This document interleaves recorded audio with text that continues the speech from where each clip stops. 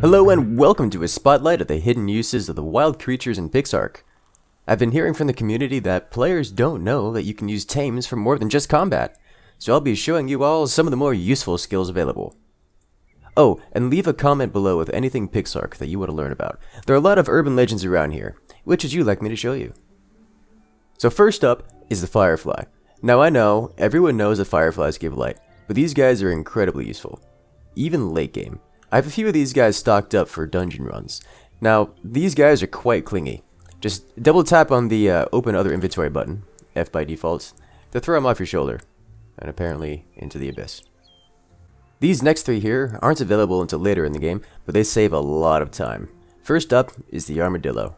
Now this guy works exactly like a furnace, but requires no fuel to run. You just grab some goodies here real quick. Put some more in its inventory and click to craft yourself some ingots. For all those PvP inclined players, this guy has the added benefit of not generating smoke.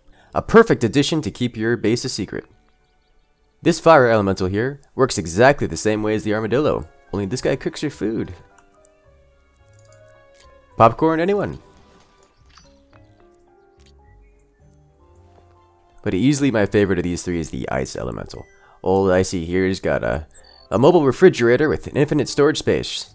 Pack this guy full of meat or, say, popcorn, and you can see it spoils in a very long time from now. Just fill his inventory with all the meat you can, and you'll have it there for next time you log in. Next up is the gargoyle. This guy is a great flyer, but did you know that they have an extra area heal ability? Cast this near your friends and give everyone a regeneration buff. Just don't use it while in a dungeon. For whatever reason, using this ability in a dungeon instantly kills the gargoyle. Then we have these big boys here. Ever needed to move a mountain? Why not eat it instead? Hop on your Mega Rock Dragon and literally eat your way to victory. These guys are invaluable for mining out veins or outcrops of resources.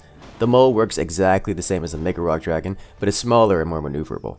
Actually, the mole is my favorite of the two just because he's easier to control. Dragon's still the coolest though. Even the best for last, or perhaps the most useful of them all, are the herbivores. All of these guys can be tamed early on, and all of them give increased drop rates of plant-based items.